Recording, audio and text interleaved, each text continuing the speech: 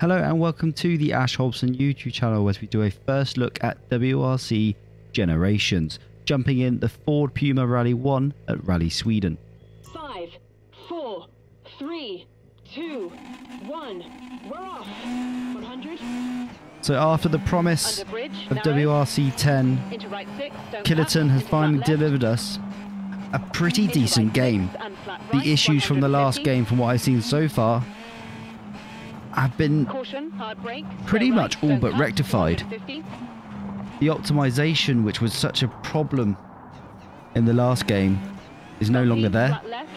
I'm getting a steady 90 to 100 frames when I'm not recording and 80 to 90 now, which is pretty good. No stuttering, no frame drops. It's just working as a game should. I mean, it's only taken 5 installments to get there, but at least they're there now.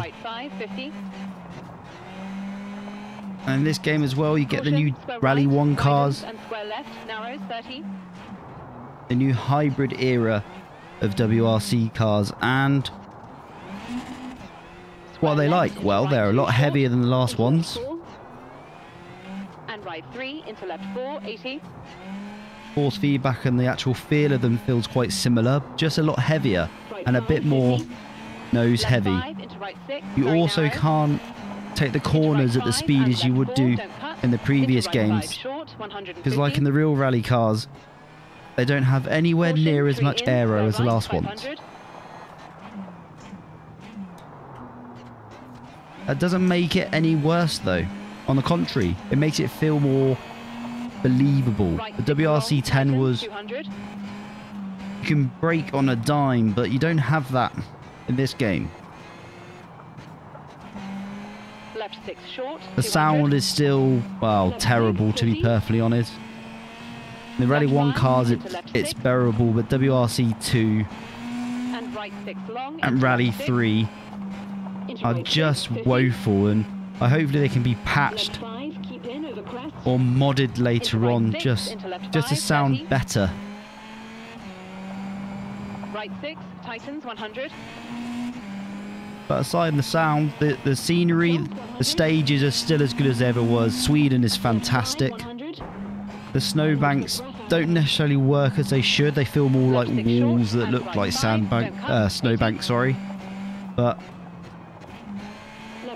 it is a rather good looking stage. So for those who haven't played the franchise, would you recommend this over Dirt Rally? Well, no, Dirt Rally you can pick up for about £4. And it feels better on gravel and has better force feedback.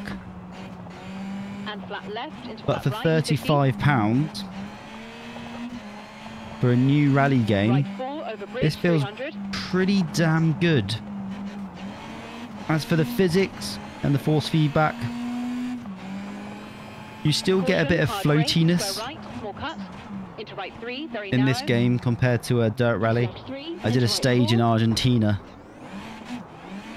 earlier on, and the big boulders there, you don't necessarily feel them as much unless you go off the stage itself,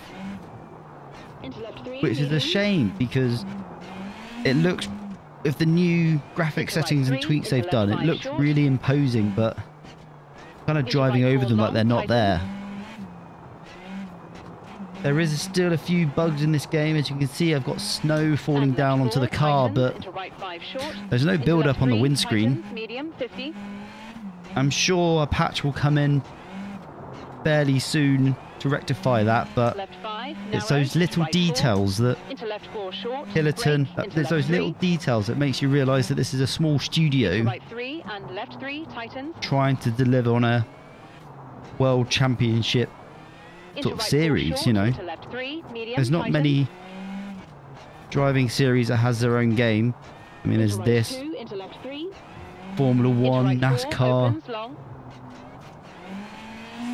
and obviously ACC with the GT stuff, but that's it. And caution, right 3, keep in through gate. That's not to take away anything that Killerton have done. They've finally delivered, I think, on what they've always promised. a realistic, Left 2 into right 2, narrows, at opens times 100. anyway, rally experience. And finish. Which isn't a bad way to go out. Anyway, thanks for watching the video. Like, comment, subscribe and all that good stuff, and I'll see you all next time. Cheers.